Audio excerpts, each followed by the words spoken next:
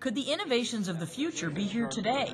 This has the potential to help the millions of people who are suffering from prefrontal cortex disorders, of which Parkinson's is only one. Are we getting closer to understanding how our universe works? Now, the field of post-Star Wars galaxies is relatively new and ill understood.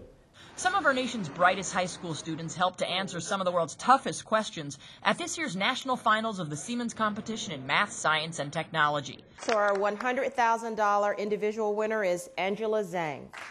The top individual winner this year, Angela Zhang from Cupertino, California, earned a $100,000 scholarship for her research with cancer stem cells, which could lead to improved cancer treatments with fewer side effects.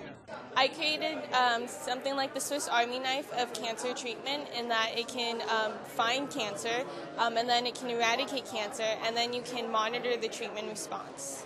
And in the team category, Ziyuan Liu and Cassee Cain from Oak Ridge, Tennessee, are proof that video games can help unleash huge potential. They'll share a $100,000 scholarship for using Kinect for Xbox 360 to analyze human gait, a project which could help treat amputees and those with joint replacements. We definitely dreamed this, but never could have imagined it. This truly does feel like a dream. We were hoping and wishing, but there were so many great projects here.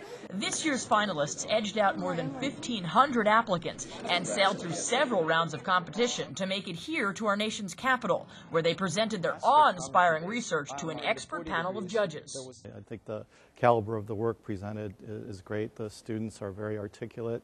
They show great maturity and poise in the way they can describe these complicated results to be understandable by all of us. These students are very exceptional, and they will write their own ticket. And I believe that one day you will see one of these students accepting the Nobel Prize for the work that they do. There's no telling exactly where these winners will end up, but it's clear this is just the beginning. I'm Kate Brooks.